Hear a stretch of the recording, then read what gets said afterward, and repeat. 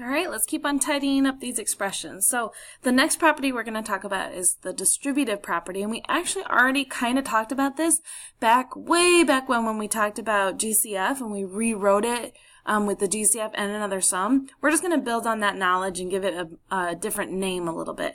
So it's called the distributive property, and I'm going to read the definition, but it's really hard to understand until you see some examples, but I'm going to have it there just to help you along. So it says multiplying a number by a sum or difference. So this is only with adding and subtracting, but it also uses multiplication. So there's two operations happening. So multiplying a number by a sum or difference is the same as multiplying by each number in the sum or difference and then adding or subtracting. So let me explain first, okay? And I got some arrows drawn here to kind of help you see this connection. So what we're saying is this first expression is 5 times the sum of. Remember how we practiced that wording when we wrote expressions? Because it makes a big difference. And this is one of those times where we use that. So 5 times the sum of 2 plus 6. This means you're taking the number times the whole entire sum. So you're going to do the sum first and then multiply. However, you could multiply 5 times 2 and 5 times 6 to get 10 plus 30, and then add. So in that case, you're doing the multiplication first and then adding. Either way, you get the same answer. And I'll prove it to you. 2 plus 6 gives you 8, so then you would have 5 times 8 gives you 40. But if you do them individually, 5 times 2 gives you 10, 5 times 6 gives you 30, 10 plus 30 gives you 40. See, you get the same answer. So what they're saying is these two things are the same expression, they're equivalent because of the distributive property, okay? And I drew these arrows because that might help you understand how to use the distributive property. How I got this 10 and 30, I did 5 times 2, 5 times 6. Same thing down here. 4 times x to get 4x, 4 times 7 to get 28, and I'm just keeping that subtraction sign in there. So this one we wouldn't be able to solve unless we knew what x was, but it's still using that distributive property. Here's another one where the beginning part is 2x plus 6, but if I check over here, 2 times x gives me 2x, 2 times 3 gives me 6. So these are equivalent. Okay, so let's try using them now that you've seen some examples. So the first way is what I call the forward way, right? The multiplying. So you take that number that's outside the parentheses and you multiply it by everything in the parentheses. So let's try this first one. So we're going to do 4 times 5 and then plus 4 times y. So that's our first step, just to kind of show what we're doing. And if you want to draw those arrows kind of like I did up here, you're more than welcome to do that. That's completely up to you. But just don't forget to multiply that outside number by everything in the parentheses. So 4 times 5 plus 4 times y. Now if we actually solve that, which is what we want to do, we would end up with 20 plus 4y. So this would be the equivalent expression to our beginning expression. And really all three of these are equivalent to each other, but this is the end product we wanted, was the 20 plus 4y. And you can see that's how we did it. 4 times 5 to get 20, 4 times y to get 4y. Okay, let's try another one.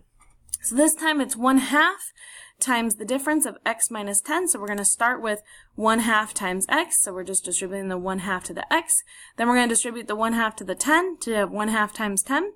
So if I actually do that, I'm going to get 1/2 x minus, well then think, half of 10 is 5. So I get 1/2 x minus 5. And I kept the minus just all the way through because I didn't want to change anything. Same with over here. I just kept the addition all the way through. Okay? And since these are algebraic expressions, we can't go any further with them. If they were only numeric, we could, but we're just focusing on rewriting the expression using distributive property. Or we got one more here. We got the variable on the outside here.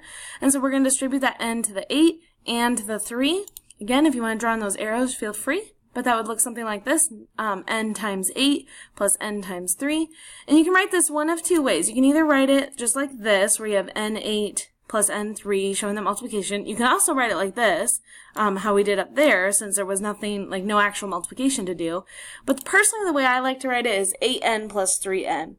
Just to show that multiplication. Typically that coefficient goes in front and the variable behind it, but it doesn't really matter. So really any of these three would be acceptable. Okay, so that's the forward way of doing it. If you need to go back and take another look at something, feel free, but otherwise, let's look at the what I call backwards way of doing it. And not that it's one versus the other or anything like that, it's just these are the two ways you could do it. So this is the way you've actually done before already, you just maybe didn't know this is what it was. So we are going to use the distributive property to write an equivalent expression, but this time we're going to work backwards. So this is kind of like the end expression that we had last time, right? Do you kind of see how it looks similar? I'll get it pulled up again if I can find it. See how it kind of looks like our end expressions after we distributed? But now we're going to work backwards this time. And we're going to start with this, and we're going to find the GCF of the two numbers, and what I call pull that out, really it's dividing, to rewrite it with the sum or difference, okay? And so we're using that distributive property to rewrite the sum or difference, just like you did before. So we're going to start with that division ladder that we learned way back when, or if there's another way that you want to try and find the GCF, that's up to you. Now, if you can do the GCF in your head, great, but if not, you can always do it in small chunks. So I happen to know that the GCF of 36 and 45 was 9. So I wrote 9 out here. 36 divided by 9 gives you 4. 45 divided by 9 gives you 5.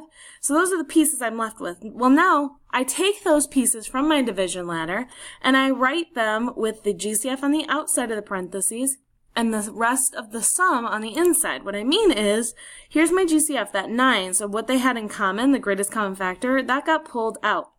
And so now that was divided out, so it's 9 times, and then whatever's left. So after that 9 is pulled out, I have 4 plus 5.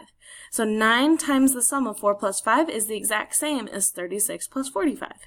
Okay, let's try another one here.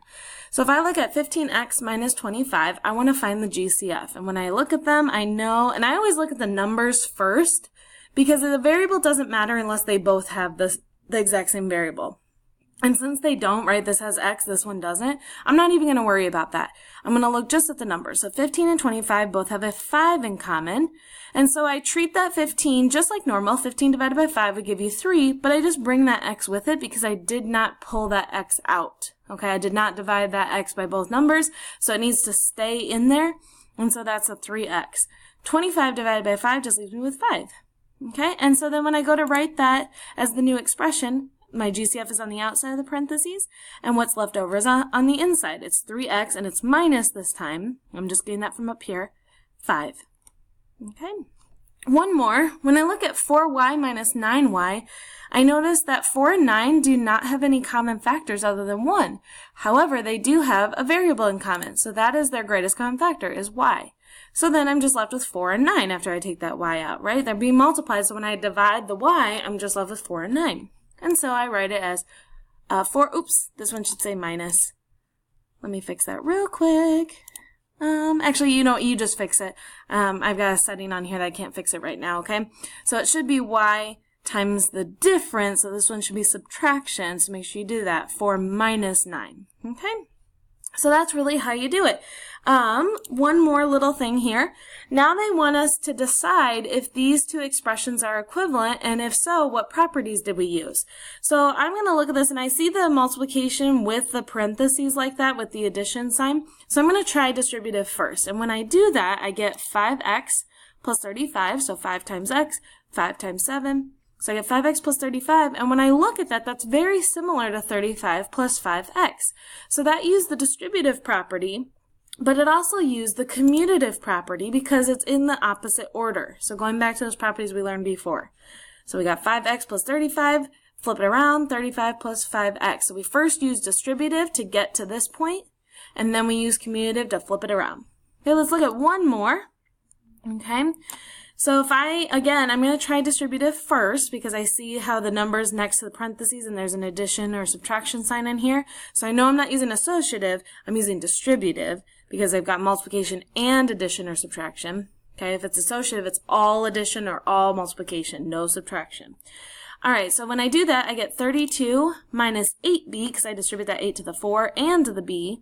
Well, when I look over here, I've got 32 minus b, so that means that this is not equivalent because the 8 was not distributed to both numbers in the parentheses the way it was over here. So the 8's distributed to both, whereas this one, there was no 8b, so these are not equivalent. Okay? All right, you have some practice to go give it a try and see how you can do. If you need to go back and look at something else in the notes, feel free. Otherwise, move on to the practice. Don't forget to get a signature if needed.